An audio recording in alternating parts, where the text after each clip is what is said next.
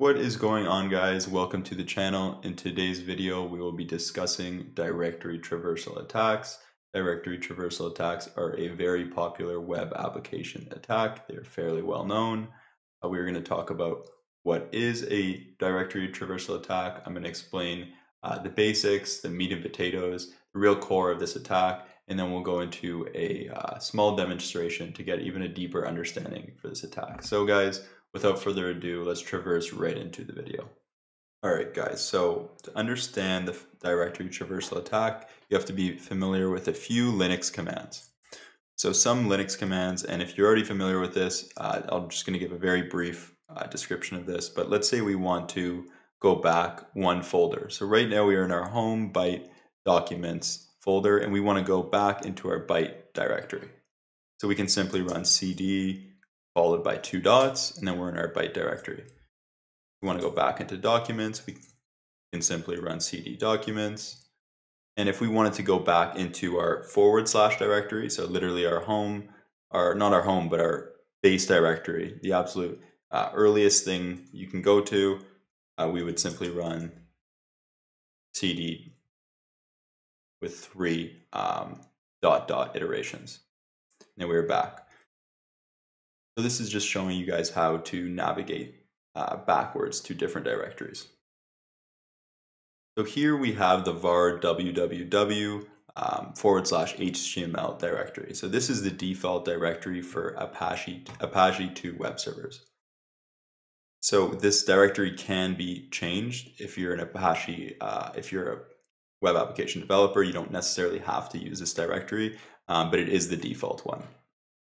So typically with a web application, the database files, the front-end files like the HTML files, and maybe some back-end files like PHP files, or depending what you're using for your back-end, will be stored in this web root directory. So we want to, with a directory traversal attack, we want to leave this web root directory using those ... iterations, and then we want to navigate to another file on the server and display that file. I'm just going to show you a test example where we're actually displaying a test file.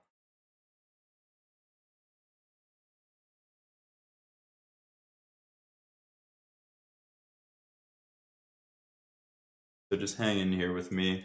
We're just saying, okay, we want to display, cat is just to display.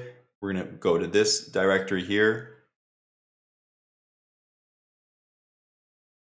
Simply, we don't need to use that directory. We can simply just run 3 iterations of ... followed by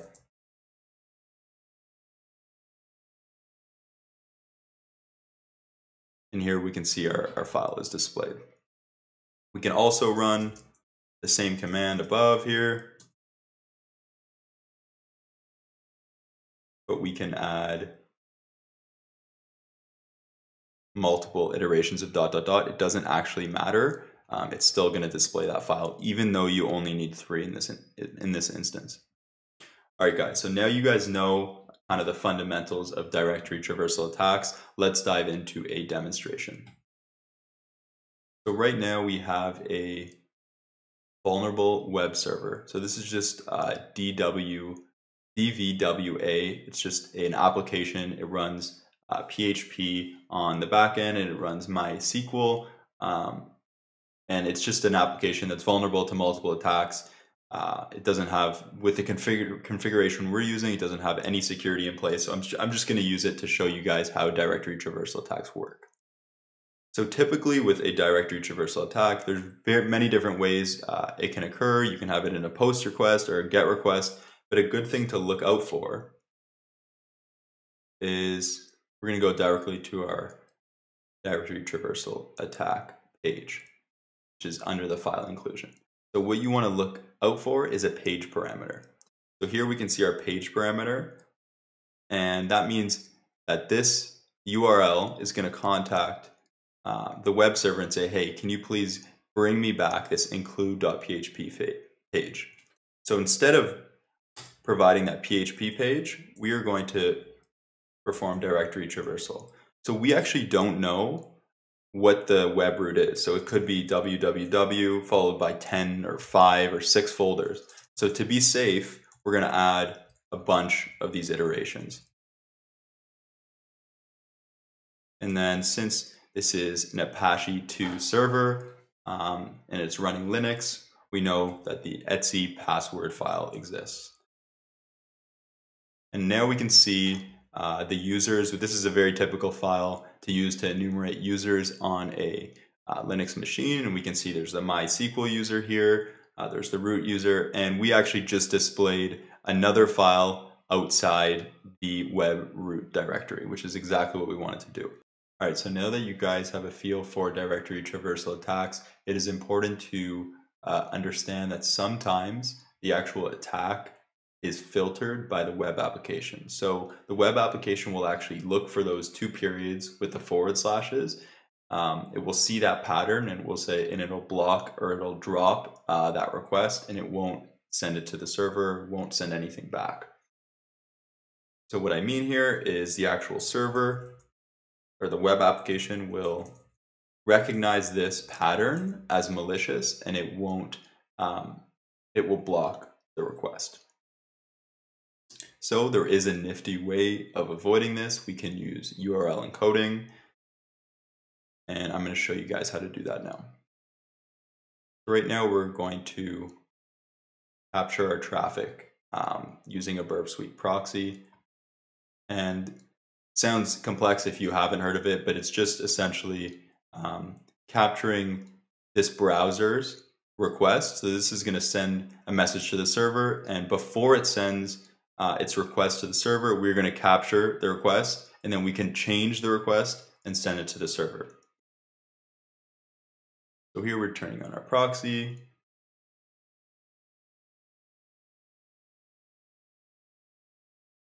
And you can see our request is captured here.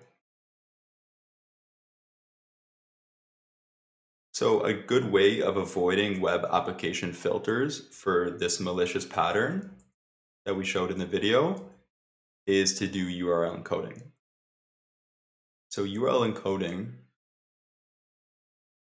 is essentially just an encoded version of each character. So here we can see our period is %2e and our forward slash is %2f. I could manually input these in here, but for the sake of time, I'm going to use the encoding in Burp Suite.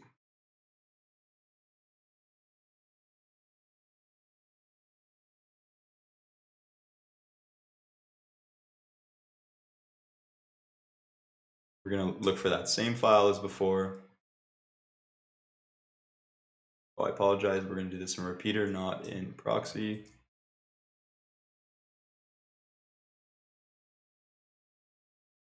And here we can see we receive the same results from the etc password file. So we're doing the exact same attack essentially. Here we're just being a little bit safer, a little bit more cautious for those filters and trying to bypass them. All right, guys, thank you for tuning into this video.